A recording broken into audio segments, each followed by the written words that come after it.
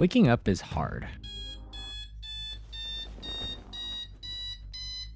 I've been trying to get a hang of this regaining consciousness thing for a couple decades now, but none of the alarm clocks out there seem to match the violence of being dragged into real life after just learning how to fly. But what if we lean into that violence? So here's the plan. In theory, if I get a punching bag and dunk a motion sensor in it, and then connect it to a little computer board, and then color in the rest of the bag with something squishy on the outside, and then something dense on the inside, and then realize that my morning brain would definitely just unplug the whole thing, so then add a battery backup here, seal the whole thing up, top it up with a little top hat, and then slap some LEDs on there, and boop it with some mega vibe coating before taking it all apart and reassembling it a couple more times, I should end up with an almost unsnoozable exercise to deactivate alarm clock that allows me to torment my future self with just one press of a ChatGPT coded button. That is, in theory.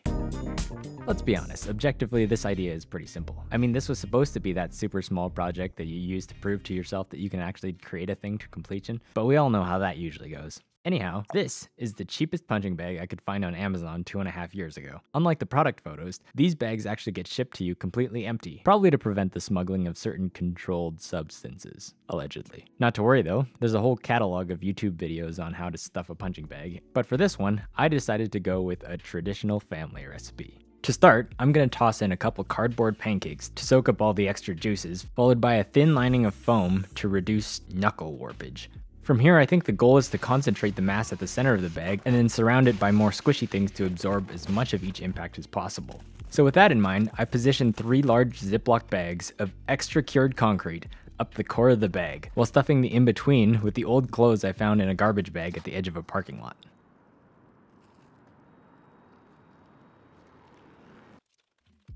To top things off, I'll add in a couple frozen briskets, a drizzle of wood glue to act as a binder, salt and pepper to taste, a bottle of Coke to break down the fibers, a dash of garlic powder, the zest from 1 onion, a pinch of the good stuff for that umami kick, 1 stick of butter to lubricate, and an optional hint of lithium just to add a little bit of heat.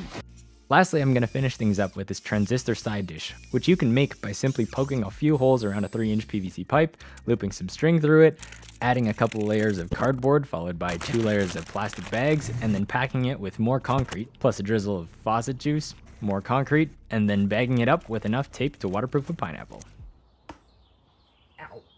Now, if I just put a plain accelerometer in a punching bag, that would give way too much boring academic research vibes. But maybe if I build a little ring of LEDs, I could theoretically make a game where the target changes around the bag, and then your punch only scores if your hit lines up with the target. So I printed a funnel which clamps to the pipe, cut the bag lid into 6 equal slices, packed the module in with even more clothes, printed a hamster wheel, and spread a layer of silicon and gallium nitride around the outside while moisturizing my lungs with a healthy dose of Flexi perfume, then bolted it to the top along with this squishy TPU diffuser ring, and finally it was time for the electronics.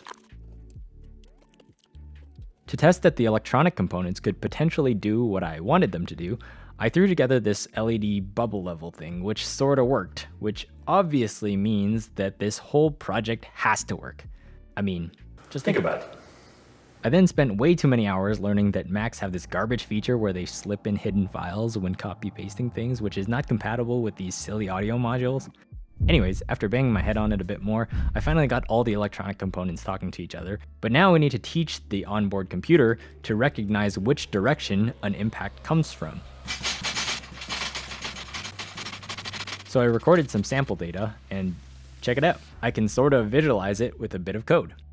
Because this is a 3-axis accelerometer, we've got the different axes of acceleration plotted. Ignoring the vertical axis for now, to merge the forward, back, and side-to-side axes together, we convert to something the higher-ups might call polar coordinates. So for example, if I punch from this angle, the sensor picks up a little bit of left to right acceleration and a lot of forward to back acceleration.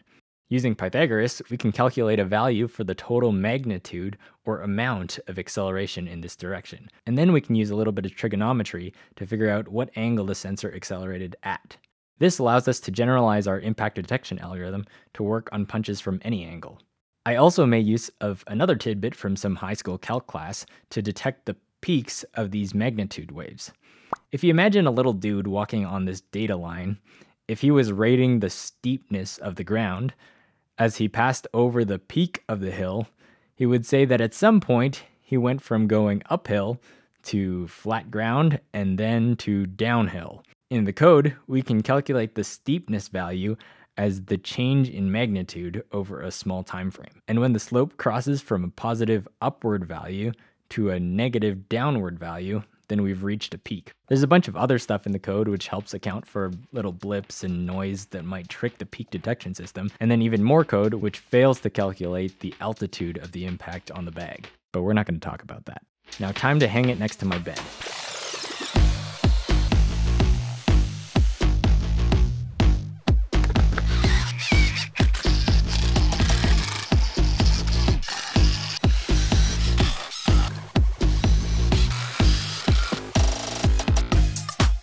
You might think that a couple simple eye bolts in the ceiling would suffice, but I could already feel the project scope just creeping through the fibers of my brain. So I built this big frame thing, screwed it into the ceiling, and then ordered a bunch of LiDAR sensors on AliExpress.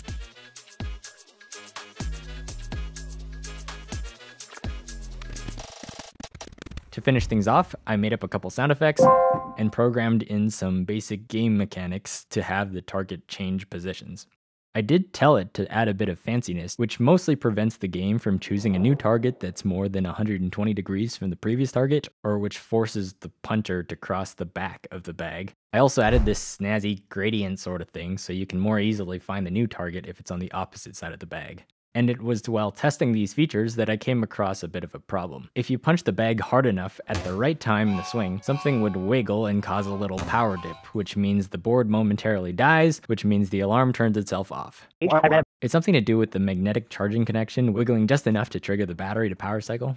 Freezes. The voltage dips and does that, so that's not great. I can't turn it off, which is so much fun. Now at this point, I should have just moved on, made this video, and just not told you about it. But that just leaves morning me highly vulnerable to bypassing the alarm by giving the charging cable a jiggle, which kind of defeats the whole point of the battery. So the battle continues.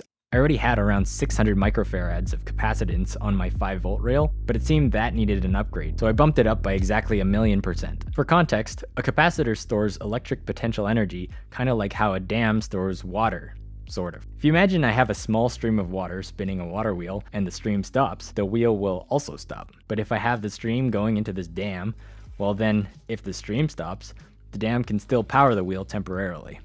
That supercapacitor solution did solve the power bump issue, but the first problem that it created was that it obviously triggered the short circuit protection on the battery.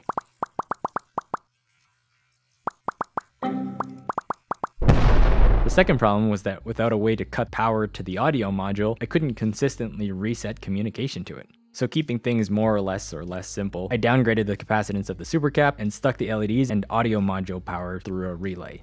Okay, so the bag is sagging a little bit down here, which is perfectly normal, I think, but it is causing there to be a little bit of extra slack fabric at the top, which I kind of wanted to tighten up, so I'm going to raise the core module up, maybe 2 or 3 inches, just to tighten this up and just fill it out a little bit. And then if you listen,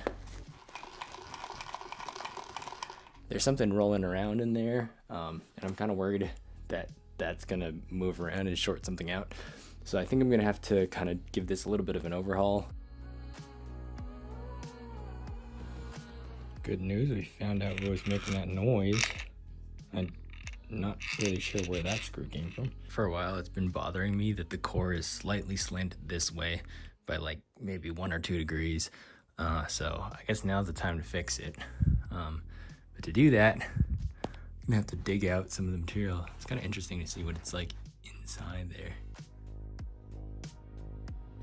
And just like that, on to the next problem. But somehow the next big issue didn't really show up.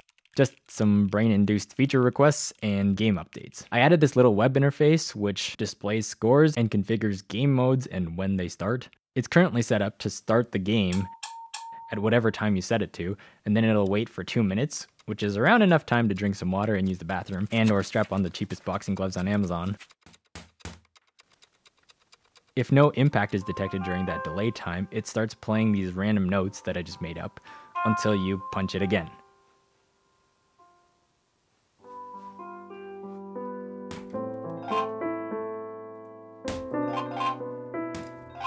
If you hit it and then go back to sleep, it'll decrease the delay time by like 15 seconds and go off again until eventually it's just ringing off the hook.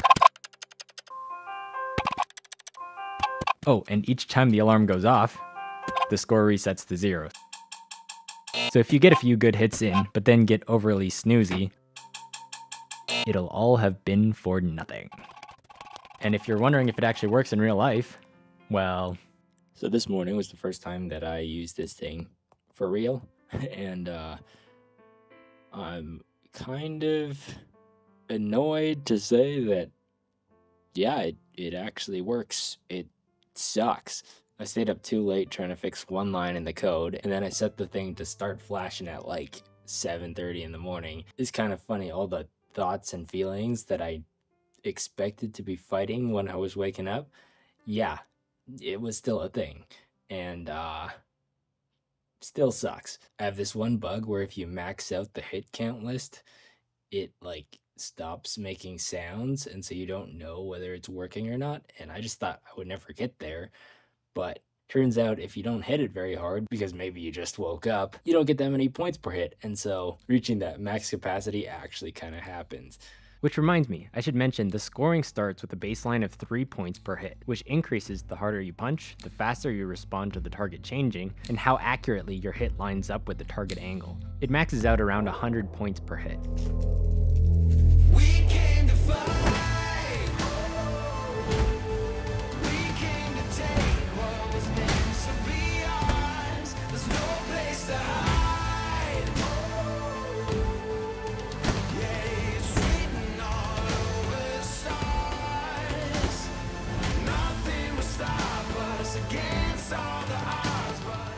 It's been over a week of using this now, and while it's not perfect, I'll say it has worked surprisingly well. At one point, I woke up and even tried to use the web page to bypass the game, and I don't know if it was a glitch or something, but it straight up woke me up 2 minutes later anyways, so now my subconscious doesn't even try to disable it anymore. So far, my groggy morning brain hasn't hacked its way out of this one, so I'd call that a temporary success. I got a couple other wakey-uppy gadgets floating around my nightmares, so if you wouldn't mind subscribing to the channel, it might give me a hint that I'm not just spewing ideas into the void. You know, technically, I could program this thing to simulate a Bluetooth keyboard.